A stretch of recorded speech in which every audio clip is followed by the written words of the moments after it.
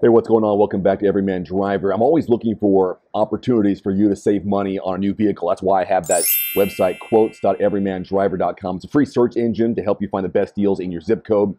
So I found the vehicles with the most inventory nationwide as of this month. And there's two ways to look at this. Either dealerships are having a hard time selling these vehicles, or the supply chain is easing up and now we have more inventory than we used to. So here are the top 10 vehicles with the most inventory and the areas where you'll find them more likely across the nation. So at number 10, the 2023 Mazda CX-5. They've got just over 12,300 of these nationwide, with the biggest concentration in New York. At number 9 is a 2022 Chevrolet Silverado 1500, over 13,000, with the biggest concentration in Detroit. At number 8, 2023 Ram 1500, 13,460, again Detroit.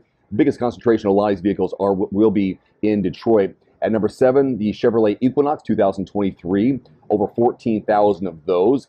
2022 Ford Escape, so they haven't sold enough of the 2022s because they're still out there, 15,600. And Detroit, naturally, is where most of those are being located right now. Then you have a 2023 GMC Sierra 1500, over 16,000 nationwide.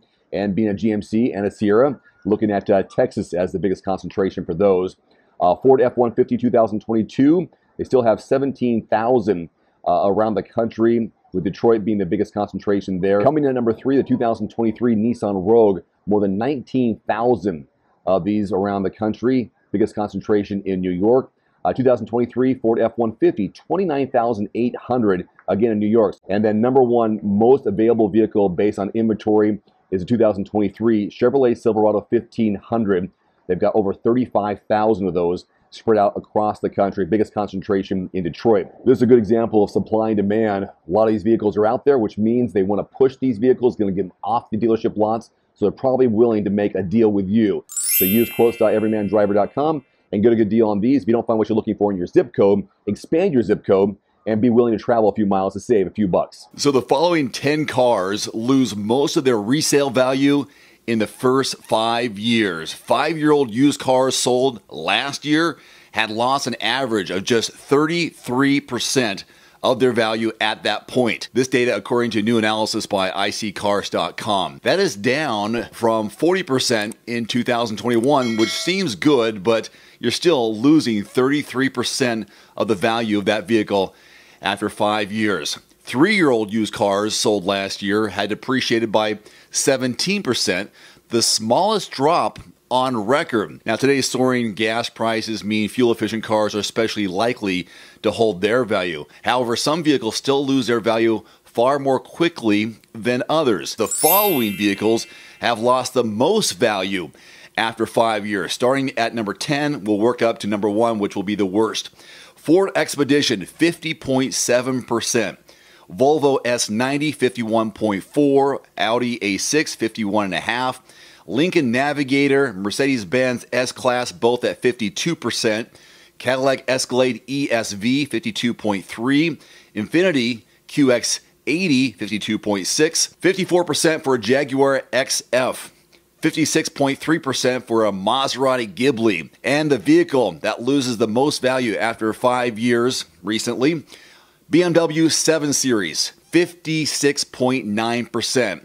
These are cars you don't want to buy or invest in if you plan on selling them after 5 years. Now, the cars that hold their value the best are the following.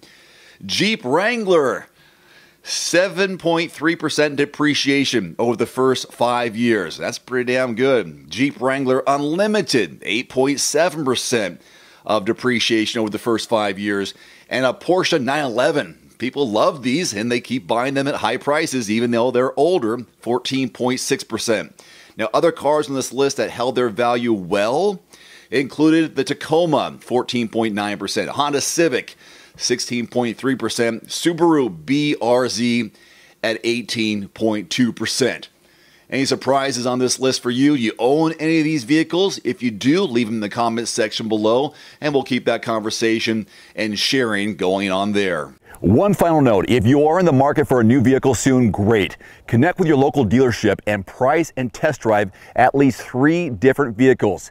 A vehicle's strengths and weaknesses can only be discovered when you are behind the wheel. My reviews can be good, but you need to test drive these yourself.